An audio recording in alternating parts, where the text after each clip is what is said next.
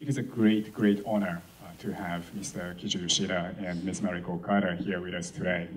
My name is Daisuke Maeo. I'm a professor and Hajime Mori Chair in Japanese Language and Literature at UCSD. Mr. Kiju Yoshida, he is one of the most important filmmakers in the history of Japanese filmmaking, making his directorial debut in 1960 with a film called Rokudenashi, or Good for Nothing.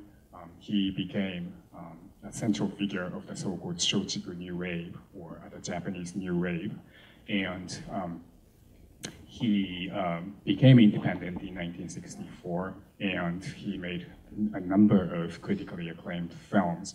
He has made 19 feature films and more than 190, I guess, documentary films to this day. Ms. Okada, Ms. Mariko Okada, she's one of the most beloved stars and actresses in the history of filmmaking in Japan. She made her acting debut in 1951 with a film called Maihime, or The Dancing Girl, directed by a master filmmaker, Mikio Naruse. And after that, she worked with a number of famous and talented filmmakers, Yasujiro Ozu, Kon Ichikawa, Juzo Itami, and so on and so forth. In order to, and then she made her debut at one of the major studios in Japan, Toho. Then she moved to another major studio in Japan, Shochiku, in the 1960s. And she produced a film that commemorated her 100th appearances on the screen. The film was called Akitsu Onsen, Akitsu Hot Spring, and the film was directed by none other than Mr. Kiju Yoshida. So that was the beginning of their very fruitful, very prolific careers together, and they made 11 films together in total. And tonight, you are going to watch a film called COUP D'ETAT, which was made in 1973. It's one of the, I can't say one of the, this is a very beautifully made and very politically acute film. So without further ado, I would like to introduce, please join me to welcome Mr. Kiju Yoshida and Ms. Mariko Okada.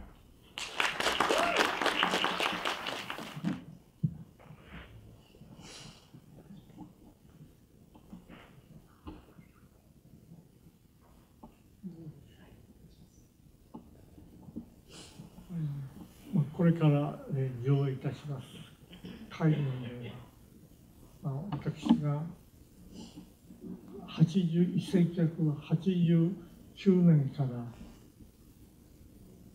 72年にかけて、私の政治の季節と、批評家や解釈の方が呼ぶんですが、この間に3作の政治映画と言われている、私はそう名付けてはいないんですが、と言われた作品を今日見ていたことになります。 The film you are about to see, COUP D'ETAT, or the martial law, is one of the so-called trilogy of Kiju Yoshida's political films, or films about politics.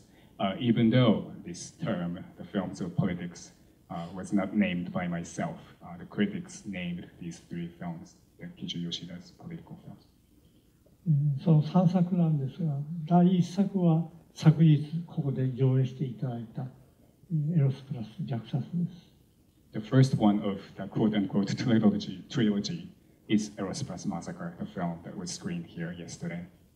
これは私が生まれる10年前に起こった政治的な虐殺事件なんですが、それは私は生まれる前ですが、私の祖父がよく知っている時代です。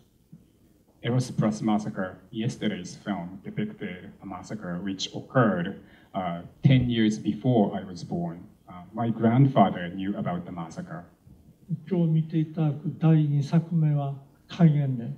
これは私が生まれた3年後に起こった日本でただ1回の軍事クーデターだったんです。The film you are about to see, COUP D'ETAT, is about an incident, actually, the martial law, which occurred or which was ordered in Japan only once in its long history. So the film is about this martial law. And this incident occurred when I was just 3 years old. したがって私が3歳の時に起こった、事件ですから、私自身は何も知りません。ただ、私の父親の時代の一番大きな政治的な事件だったことは間違いありません。Since I was only 3 years old, I don't remember anything about this incident. However, my father, it was one of the biggest events or incidents that occurred in the generation of my father. 祖父の時代、父親の時代、そして私自身の時代は戦後、私が大学生だった頃に起こった日本で言われる共産党武力闘争時代、日本の共産党がソ連とアメリカの関係が悪化したときに、アメリカの GHQ が日本を占領していたアメリカ軍が共産党を追放するんですね。でそれに反対して共産党が学生に向かって反乱を起こすように指示をして、そのために私の親しい同級生はそれに加わった人たちがいるわけです。したがって私の知っている政治的な事件です。It was the film depicts a period of the so-called Red Purge. The United States United States purged the people in the Communist Party in the post-war Japan, and the people in the Communist Party, they tried to go against such brutal acts. And there were lots of incidents of violent fights between the Communist Party, the people of the Communist Party, and the one who tried to control such resistant movements from the below. And these incidents occurred throughout the periods of my father, my grandfather, my father, and myself. これでお分かりのように、私は政治映画を描いたというよりも、私自身が知っている家族、祖父、父、私、この私が知っている限りの歴史の中で、実は日本の在り方、日本のありよう、どのように日本が変貌していったのか、それを私なりに追求しようとしたのがこの3部作です。So this trilogy is not about the politics of Japan per se, but a story seen from my family. So it is also a family story, seen from my father's, my grandfather's, my father's, and my point of view. And there were people, my friends, who were also involved with these incidents. So I wanted to tell a story about the people that I know.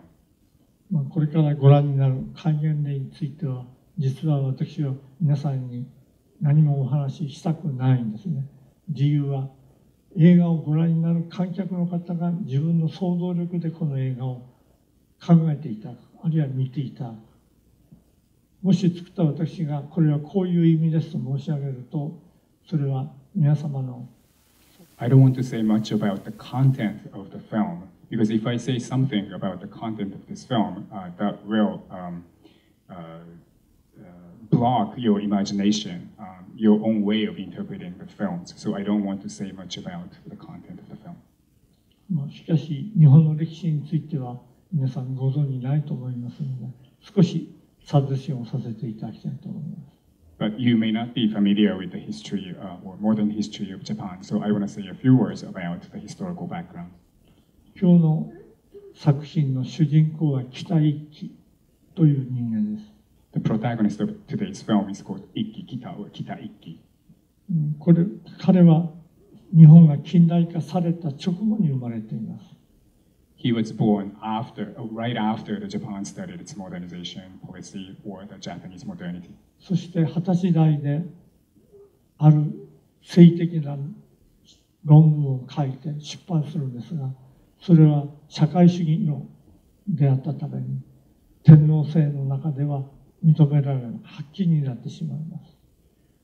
When he was in his 20s, he published a controversial article about socialism, but the Japanese government banned his article because they thought it's kind of a treason going against the emperor system. その後彼は中国革命に参加するために中国に亡命します。After that, Kita went to China in order to participate in the revolution in China. で中国革命も挫折して彼は再び日本に帰ってきます。When the revolution in China failed, Kita went back to Japan.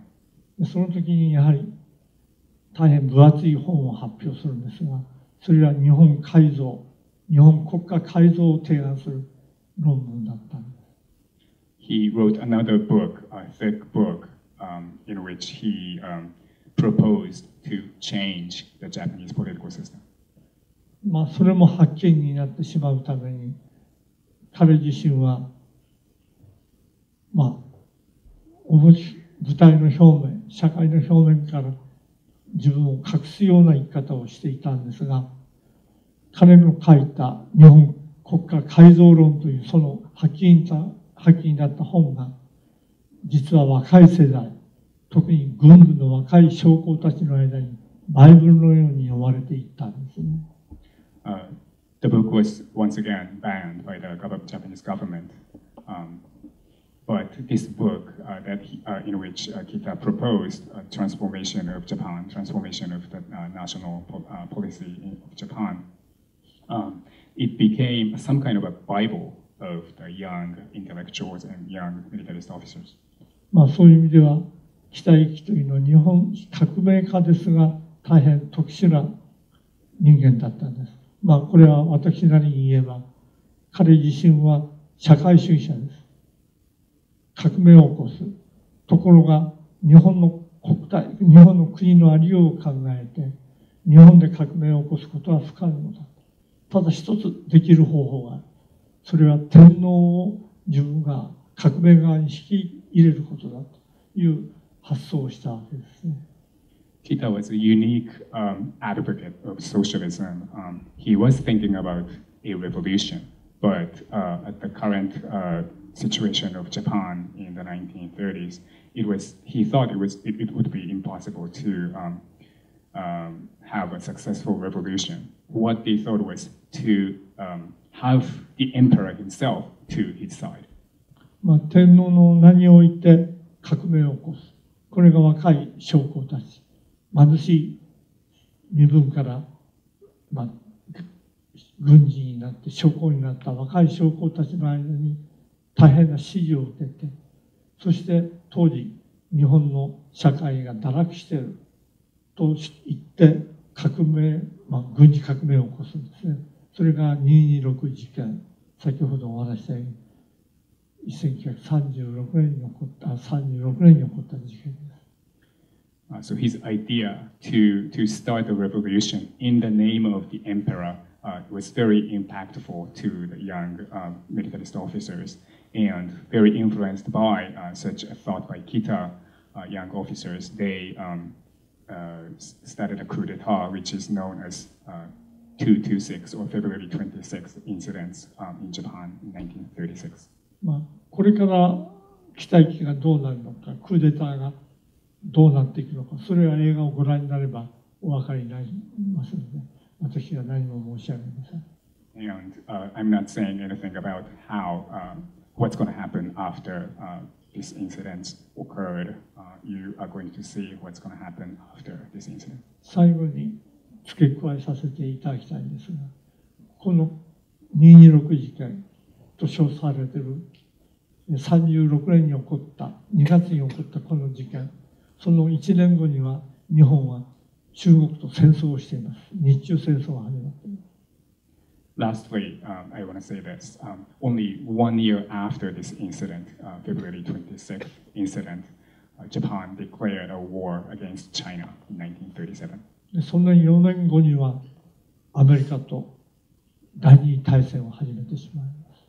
Then, 4 years later, Japan started the Pacific War, the war against the United States in 1941. ご存知のように太平洋戦争は4年間続きました。And the Pacific War continued for 4 years. で、私が12歳、中学生1年の夏に、私の生まれた町は大空襲で全滅します。And when I was 12, my hometown was attacked by the US bombers and devastated by the night raid. もちろん私の生まれた家も焼かれ、一家離散して、かろうじて命を助かったということを経験しております。My house was on fire, and I ran around, and my family was separated, but I survived in such a night raid. そういう意味では日本が近代国家になってからの歴史というのを皆さんご存知かもしれませんが、私自身が知っている歴史、私の体が知っている歴史、それを描こうとしたのが今日の作品です。In that sense, my body, myself, experienced this modern history of Japan, and what I wanted to describe or depict in this film was my personal experiences of modern history of Japan. ありがとうございます。Thank you very much.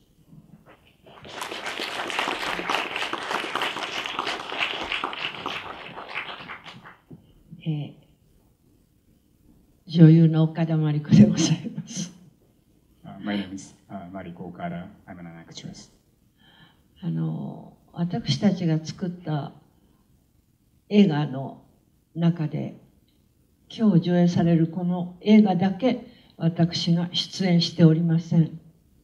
Among the films that we made together, I'm not in this film. This is the only film that I'm not in.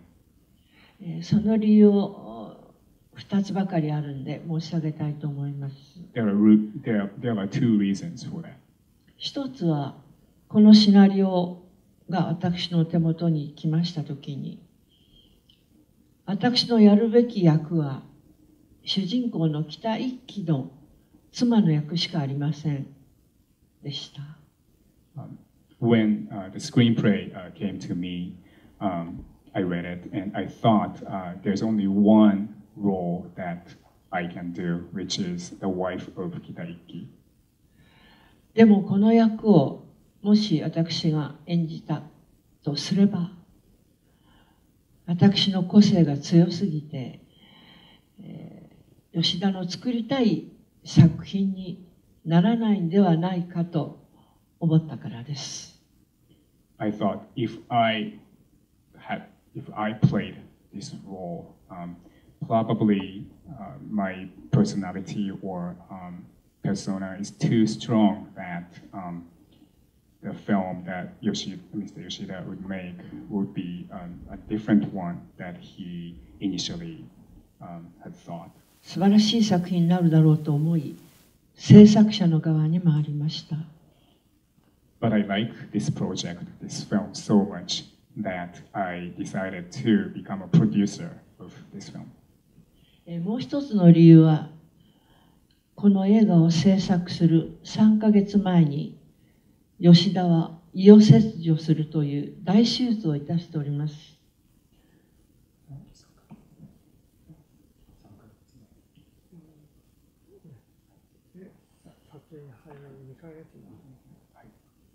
Only 2 months before they went into the production of this film, Mr. Yoshida went through a very serious surgery of his stomach. I'm talking about the second reason why I was not in this film. その時、大手術をする時、私は、東京の日比谷にある大きな劇場に出演しておりました。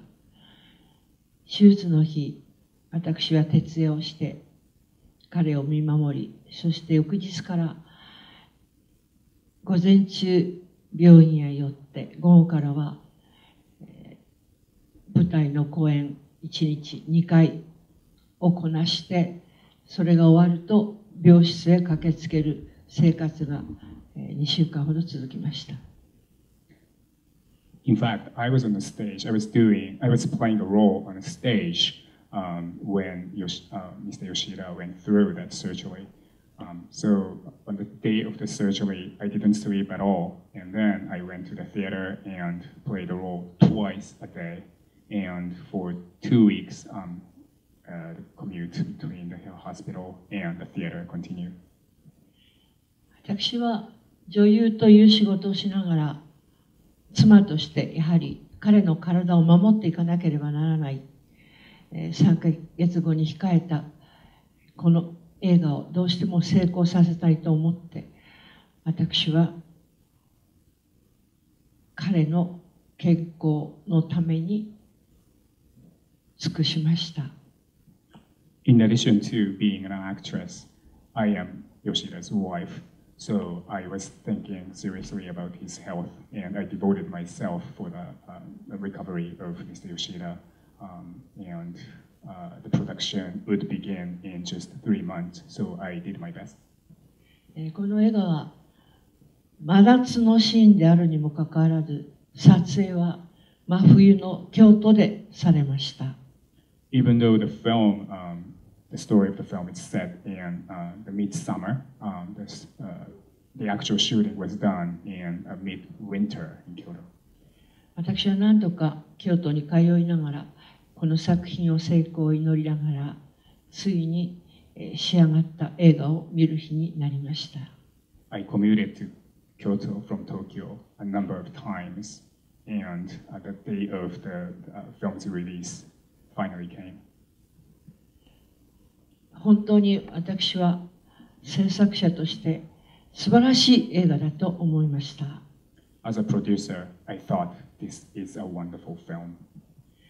アメリカ映画とは違う、そして日本の黒澤明の映画とも違う、40を過ぎたばっかりの若い監督の作ったこの映画、どうぞゆっくり見てやってください。This is a different film from those Hollywood films. This is a different film from those made by film directors like Akira Kurosawa. This film was made by a young director in his 40s. Please enjoy this film. ありがとうございま Thank す。you very much.